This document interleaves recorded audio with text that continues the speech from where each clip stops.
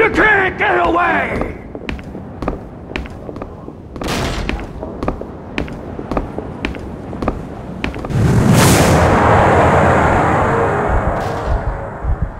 If you're willing to come out now, we'll not gut the gal's carcass.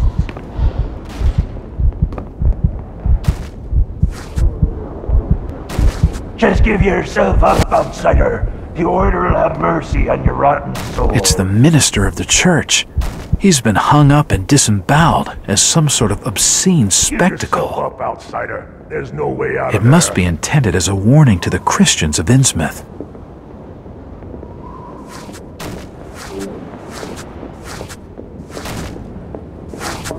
Open these doors, outsider! There's a raised section of tiling in the baptismal pool. I can feel a strong draft of air coming from the drainage pipe. Trapped. There's no place you can run.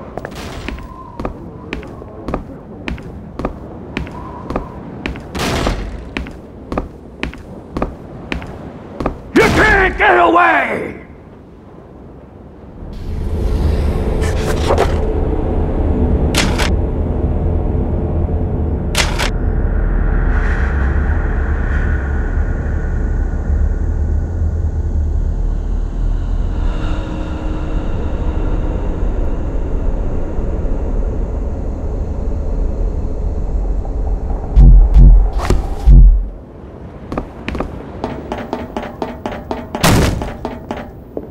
If you're willing to come out now, we'll not gut the gal's carcass.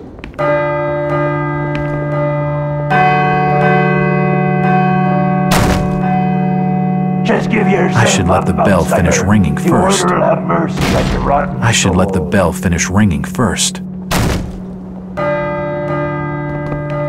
Give yourself up, outsider. There's no way out of there.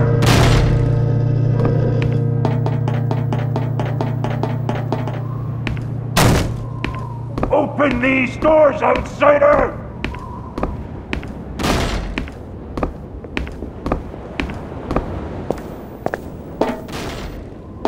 You're trapped. There's no place you can run.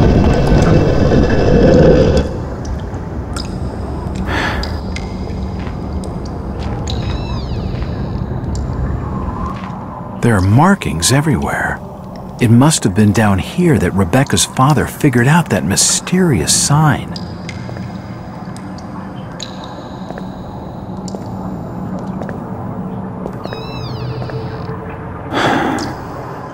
They all appear to be volumes on the history of Innsmouth. It's the coffin of Tom Pickett, who died in 1837, aged 49. All these articles relate to the deaths of Innsmouth citizens. All these books are covered in dust and cobwebs. They haven't been studied for some time. It's a registry of births, deaths, and marriages in Innsmouth.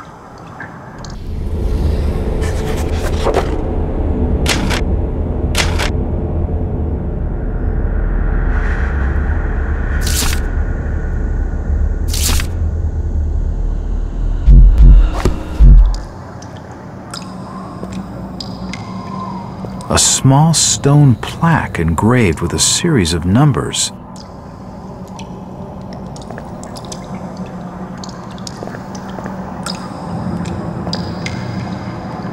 The numbers seem to be random.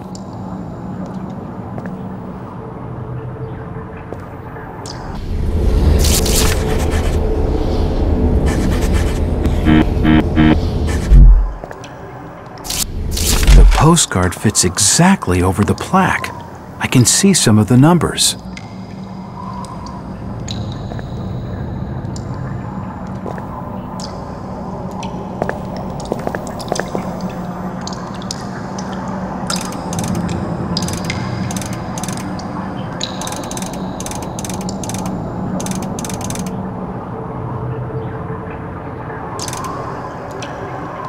I must have got something wrong.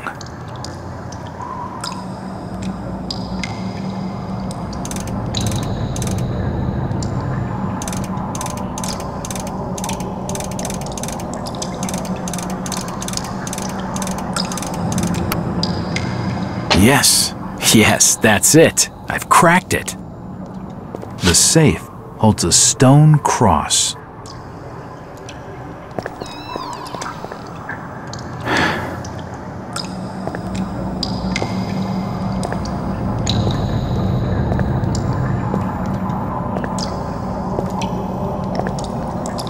It's the coffin of S. Lawrence, born 1789 and died in 1826.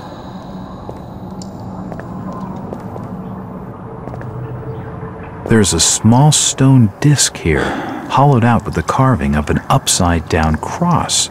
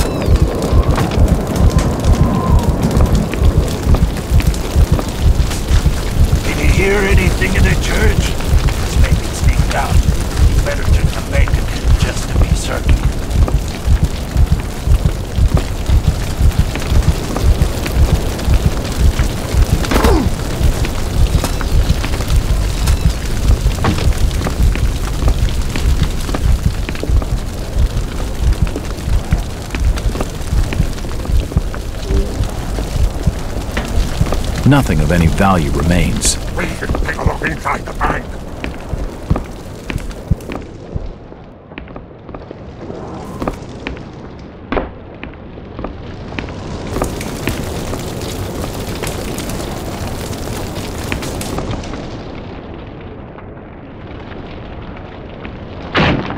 Shit, some of the planks look weak.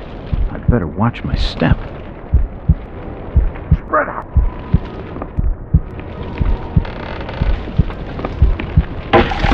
Did you hear that?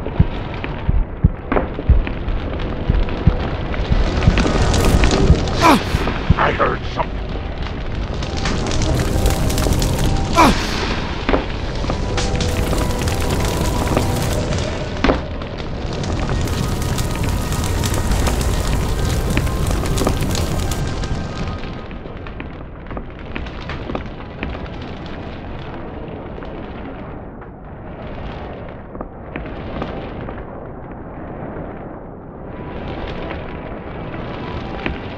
He's up there!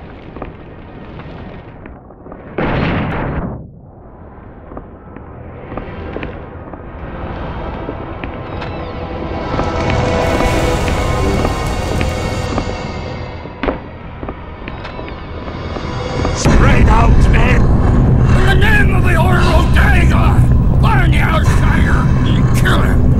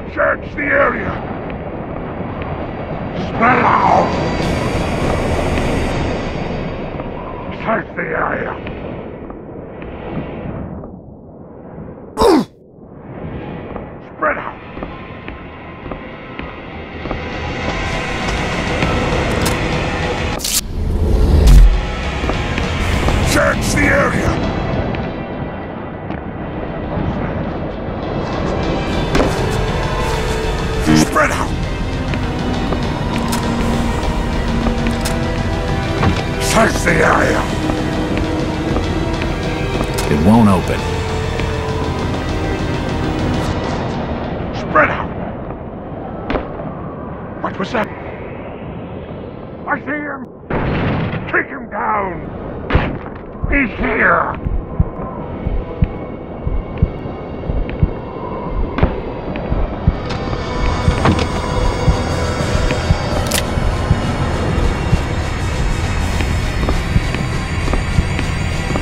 Hello, Jack. Mackie, have you been tailing me? You could say that. Drop me a line next time you're planning on taking the stealthy approach. I'll watch and take notes. Funny. I don't get it, Mackie. What's your angle on all of this? I already told you. I work for the government. I've got friends at the top. Friends who've invested a lot of time and dough in Innsmouth. They don't want to see their investigation set back by some private op turning up the heat with some mindless caper. If you mean the Burnin' Boy, they're gonna kill him, Mackie. You know it and I know it. I can't let that happen. You're not thinking of breaking him out. He's just a punk, Jack. Where's the jailhouse, Mackie? Very well. It's your funeral. The window over there to your left looks over the jail back alley. See you around, Mackie. It won't budge. Decorative vases and bowls, all of them empty. What can you tell me about the Order? They control all aspects of life in Innsmouth, Jack. Law, business, religion, politics, everything. Robert Marsh is the man at the top. He's a real recluse. No one born out of Innsmouth has set eyes on him in decades. The government has nothing on this Marsh fella? Only that he's an intensely religious man, obsessed with fanaticism and witchcraft. He's evil, Jack. Rumors round these parts reckon even Beelzebub himself lies in fear of Robert Marsh. What about the rest of the Marsh family? Well, there's Sebastian, Robert's elder brother. He's the manager of the Marsh refinery. He's more of a businessman. There's gossip on the streets of a feud between the brothers. Hold on a second, Mackie. I thought Jacob Marsh was the refinery manager. Well, yes, he is. Jacob is Sebastian's son. He handles the day-to-day running of the place, but the real power lies with Sebastian. Where's the jailhouse? At the end of the main corridor. Just through the window. Thanks, Mackie.